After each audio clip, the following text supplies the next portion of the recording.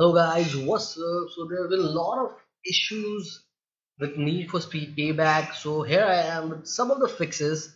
I got some mail and comment from gamers who have asked me that they are facing a lot of issues. So in this video I will be covering few issues and their fixes. So let's get started with that. So the first issue is that crash at startup and the game is not responding. So for that, one of the fixes is that you should update your Nvidia or AMD drivers to the latest version, disable antivirus, or add the game to the exception list of the antivirus software. If your game is crashing while going full screen, try playing in the windowed mode. If your game is crashing during the first heist mission, make sure that your GPU is not overclocked.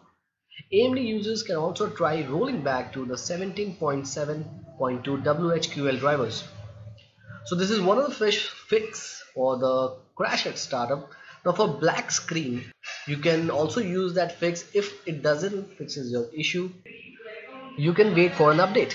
So now let's talk about the DLL issues. So for any DLL error or app crash issues which mostly people are experiencing with this game, it is recommended to do a clean install of DirectX, or you can download the missing DLLs from here. The download link of that would be given in the comment section, and paste them in the game directory. Install all executables from the redistribute folder of your games directory. So this was about DLL issues.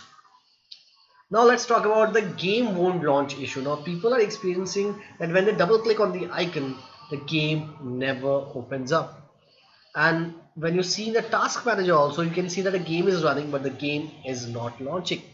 Now if you are unable to launch NFS playback from origin, it is advised that you update your origin to the latest version, then do a clean install of the game and it should start properly. Now this may work for a few people. I'm not sure about this fix because this has a 50% acceptance and this fix is not 100% proved. So my advice is that you download origin, update it, and then install this game. So and hopefully that will fix your that game not launching issue. Moving on to the another issue which people are experiencing is that low FPS shuttering issues, freezes, lag fixes, the game is not running properly.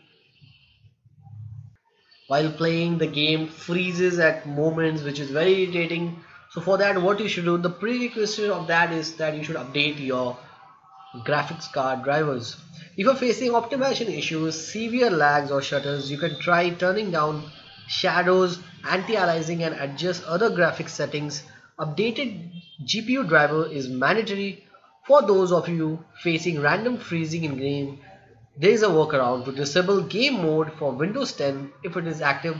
This is only for Windows 10. Press Windows key, click on settings, go to gaming, game mode, and then disable it. I'm not sure for Windows 7 or the lower version you can use this feature or not. For AMD users, disable RAPTR from Task Manager, disable any other intensive application that may be running in background. Also try setting this mode to 8x or 16x and texture filtering quality to performance from a latest Crimson Edition Radiant software to fix the frame rate drops. So this was a fix for the Nvidia users as well as AMD graphics card users. Now let's move on to the next issue which people are facing: no audio during game error. Now this issue is faced by people, and sometimes what is happening, that the audio is coming but in between the audio is lagging or there is no audio. Absolutely, especially when the story is playing. So many players have faced this issue when you're not able to hear any character speaking during races or not receiving any phone calls. One way to fix this is go to your speaker setting and set it to stereo. To do this, right click speakers, playback devices, click speakers, configure speakers, set it to stereo, then click apply. And I also recommend restarting your system too. Also check that your sound drivers are functioning properly and update it. Try reinstalling the game if the issue persists. If nothing helps, wait for an official update or a patch from EA. Now I have tried to accommodate few of the issues and their fixes. For any other issues which is not mentioned in the video, you can put your comment below and I will be trying to give you some fixes for it. And if you try all these fixes and still you face any issues, just wait for an update which can come in the following weeks. So hopefully you like this video. Soon I will be coming with my vlog 4. So so so don't forget to hit that subscribe button as hard as you can, and hopefully you have liked this video. So till then, don't forget to hit that subscribe. Bye bye, see you in another exciting video. Bye bye, keep gaming.